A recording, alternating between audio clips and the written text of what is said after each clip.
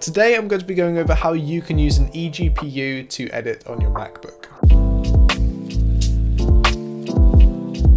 Hey guys, welcome back to the channel, and if you didn't know, I edit on a MacBook. It's been great for years and I've edited many of my favourite projects on it, but as you can imagine, it isn't the best if I have a load of effects on a layer and I can't get smooth playback, especially like in full resolution, but sometimes even in quarter resolution. I did use a refurbished PC for a bit. It had great graphics, but not as great a CPU, so it made it great for stuff like gaming, but not as good for video editing. And one day I was searching for a solution to this problem and I came across eGPUs. Basically, in simple terms, it's like a mini computer that you put a graphics card into and then you can use it with your laptop, and for my case I use it with my MacBook. And then with certain programs you can utilize that GPU and get better performance. Now there are a lot of different options for eGPUs. eGPUs tend to work with computers that support Thunderbolt 3 and have Thunderbolt 3 ports. Now there are many different eGPUs on the market, some of which are pre-built machines such as the Blackmagic Apple eGPU and the Pro version of that eGPU, which are pre-built with a graphics card inside. The downside of this is that you cannot change the graphics card, and once the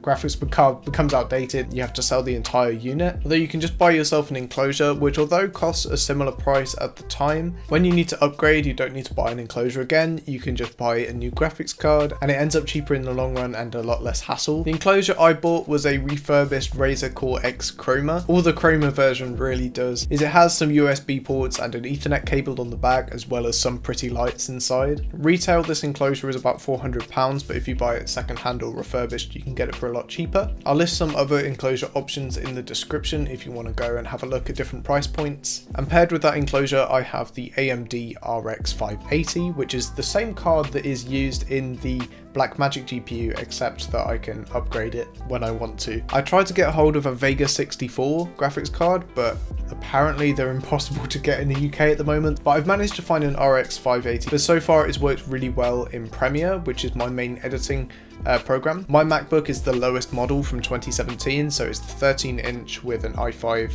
and integrated graphics, so you can imagine utilizing an eGPU really helped with that, and I can now like preview video at full resolution and not get any lag, especially with a couple of effects on there. From what I've heard from all the research I've done online, which is hours and hours and hours of it, you can expect really good results with programs like DaVinci Resolve and Final Cut Pro. And Adobe only recently came out with support for multiple GPUs in Premiere, which if they hadn't would have turned me off of getting one. The same can't be said about After Effects though, which I was very surprised to find out that After Effects barely uses the GPU at all, and it tends to do everything on the CPU, so I didn't see any increase in speed in After Effects. So if your main software is After Effects, then I probably wouldn't recommend getting one of these, but for what I'm using it for in Premiere, it really works well. The downsides to using one on a MacBook are there are a very select few cards that Apple officially supports, and they're all AMD. You cannot officially use a NVIDIA card with your MacBook. From what I understand, there are ways of getting around that, but I wouldn't suggest it as it's not what Apple recommends. So AMD cards seem to be the way to go,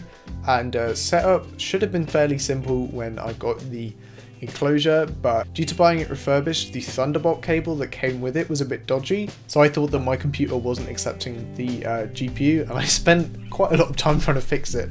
But then I realised I was an idiot and it was just the cable was broken, so I'm using another cable and it works perfectly. So you get this little icon in the top that will appear and it will show what card you have, and the advantage of having USB ports on my Enclosure means that I literally need one lead for everything, which I think is really cool. I haven't tested it, but I have heard from other people that you'll get better performance by just using the GPU by itself, but I haven't really experienced any major problems and it makes everything look very minimal. If you're looking to use a GPU to game on your Mac and thinking of using it through Windows using Boot Camp, for those who don't know, on Macs you can install a second operating system, be it Windows, through Boot Camp. What I said earlier about AMD cards, from my research online, it turns out it's the opposite.